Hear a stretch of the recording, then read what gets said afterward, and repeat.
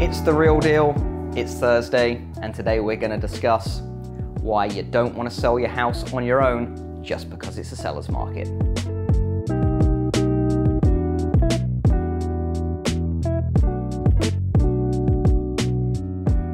In a seller's market, some homeowners might be tempted to try and sell their house on their own, known as for sale by owner or FSBO.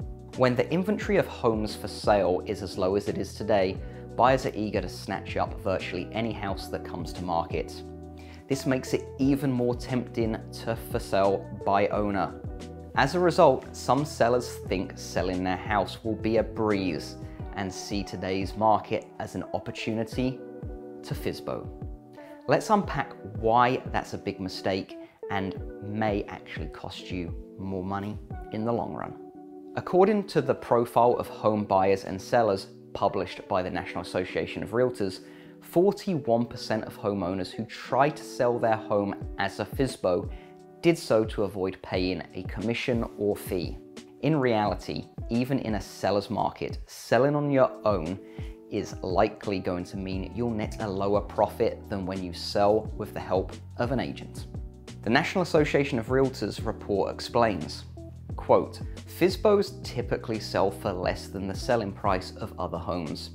FSBO homes sold at a median of $217,900 in 2020, up from $200,000 in 2019, and still far lower than the median selling price of all homes at $242,300.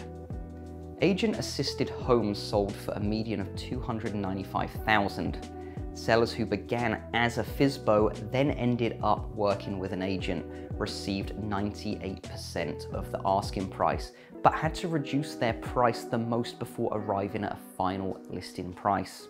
When the seller knew the buyer, the amount was even lower, coming in at $176,700.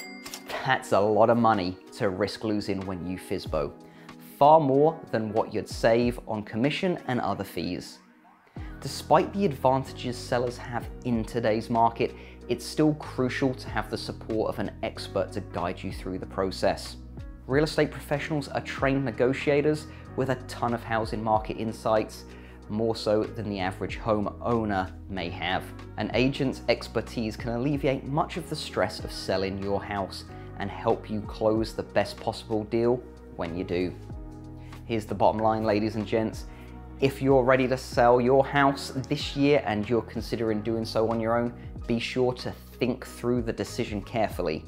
Odds are you stand to gain the most by working with a knowledgeable and experienced local real estate agent. That's all we've got time for today on this episode of The Real Deal. If you've got any questions in regards to this subject, comment below or just shoot me a private message.